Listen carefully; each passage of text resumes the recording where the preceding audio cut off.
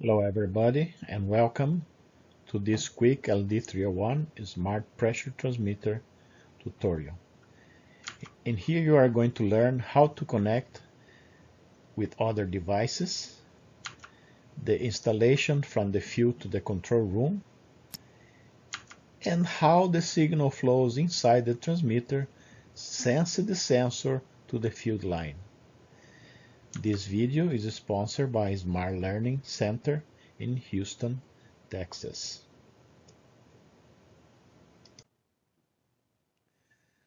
To connect the LD301 is indeed very simple. All you need is a twisted pair going from the power supply to the transmitter, and by the way, you can easily reach up to 1 mile without problems. For instance, it's recommended to use a shielded twisted pair instead of regular twisted pair for long distances or noise paths. In this way, communication will be more stable. The 250 ohms resistor is necessary to make sure that you can plug a HART communicator or an interface to the computer with a HART interface, of course. Now from this simple loop you can add other devices in series. Remember, you need to turn off the power supply according to the classification of your area. And if you want to add a controller, you're going to proceed in the same way. Cut the loop, put the controller, and if a HART communicator needs to go in the line, you can select any place in the line and it is installed in parallel with the line. Okay, very simple. And in this way you can do your configuration or observe parameters or variables. Okay, now taking the connection to the control room. Let's think first in a pressure transmitter in the field. In this case we have a smart differential pressure transmitter and we are applying P1 and P2 on the other outlet. So the output of the transmitter will be the difference P1 minus P2, considering it's a differential module. If the transmitter is connected alone in the loop, it will be providing a 4-to-20 signal according to the configuration, and on top of that we have the HART communication signal used to acquire variables, perform maintenance, and set up the transmitter configuration. Okay.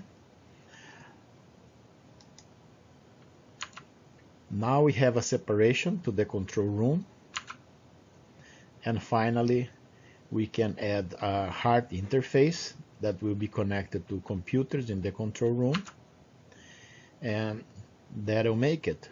So this is a single transmitter in the field connected to the control room. Note that all the electronics that support the transmitter operation is in a panel in the control room. Okay.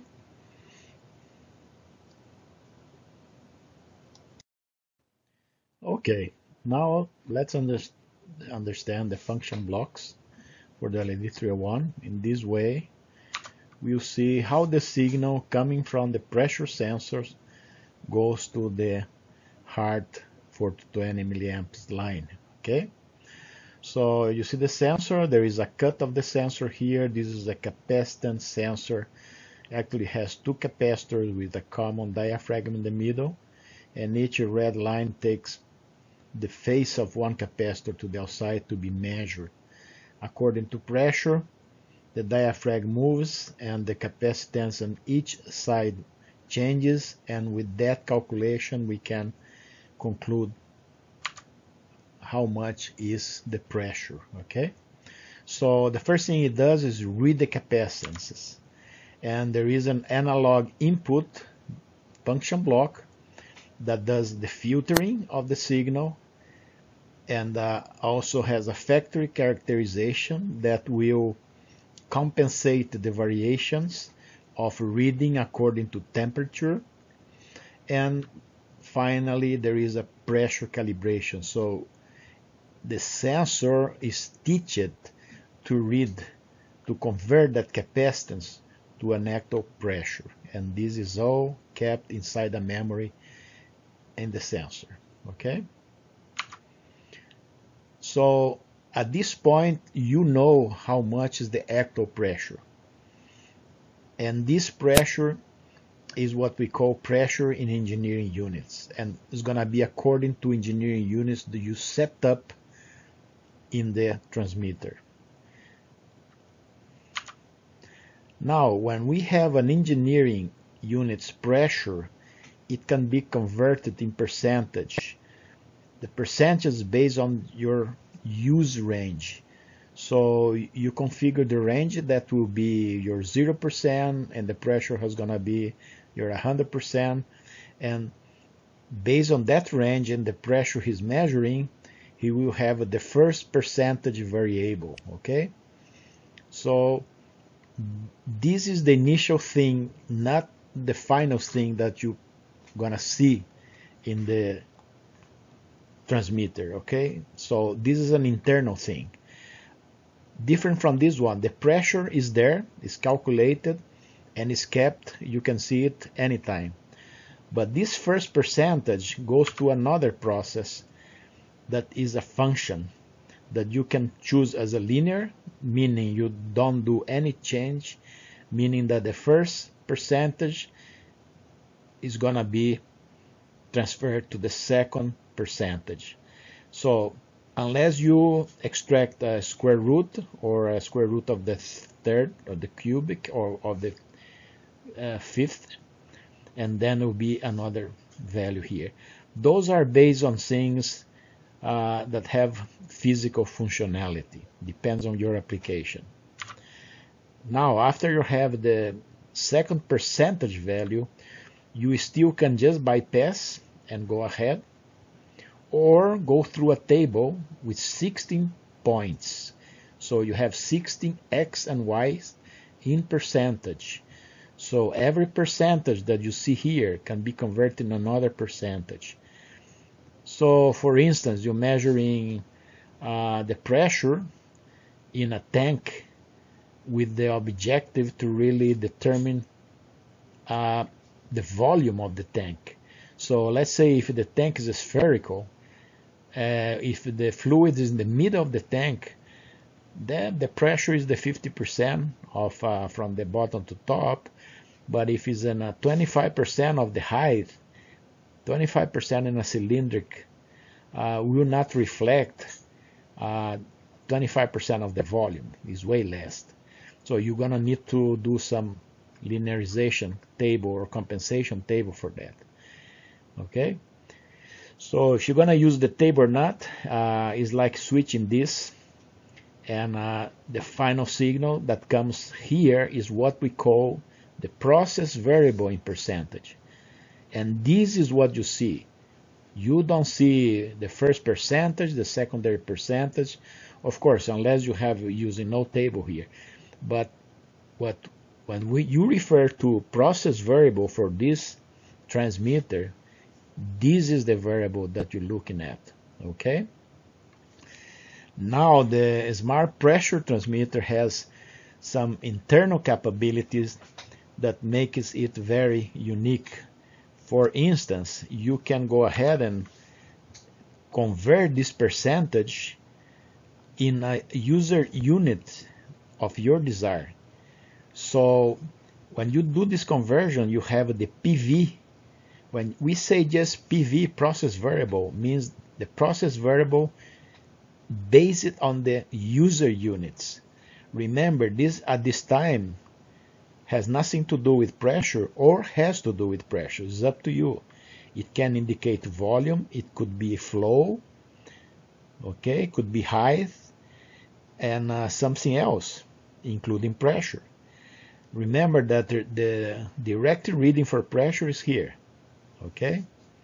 But PV will be indicating a variable of your interest. Now, from the same PV percentage, let's say this has to do with a flow measurement. And if you're measuring flow, maybe you want to do a totalization of the flow and converts how many gallons is passing through a pipe. So you can configure the totalizer, and we'll keep the variable inside the transmitter while the totalization is done, let's say in liters or gallons or cubic feet or something like that. Okay. Just as a addendum here, if you lose power or something, the totalization is not lost. It keeps in there, and as soon as the power is retrieved, it continues building up. And finally, you can do a PID control on those transmitters.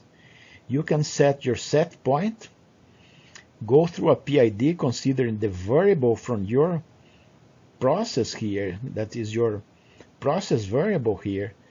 Do a PID, you have how to set up the tuning parameters, and then this goes to what we call a manipulated variable in percentage. So what really goes out to the transmitter could be the PV in percentage itself, could be the manipulated variable if you are using the PID, or could be any test value. Let's say you put the loop for testing, you want to simulate a value for the current loop, and you can set a value for testing or during commissioning. So all this is possible to get out from the transmitter. Okay, very, very flexible. So at this point it goes to an analog output converter, where get these signals, convert into current or anything to HART. Remember, when you go to HART, it's not only these variables, you can access other variables and other parameters inside the transmitter. Finally, when you have this output going to the line, there is a couple of different possibilities. If you are in a multi-drop situation where your address is 1 to 15, something different from 0, and the PID is not activated, your current is going to be fixed in 4 milliamps, while anything else can be accessed by HART communication. Or if you have address 0 or using multi-drop with PID, so even if you are in a multi-drop address but you enable the PID, your output current is going to be modulated according to the PID output. It's not going to be fixed. So your current can be sent to a controlling element to control your process. Okay, here is the power and all the capability of the LD301 SMAR Pressure Transmitter.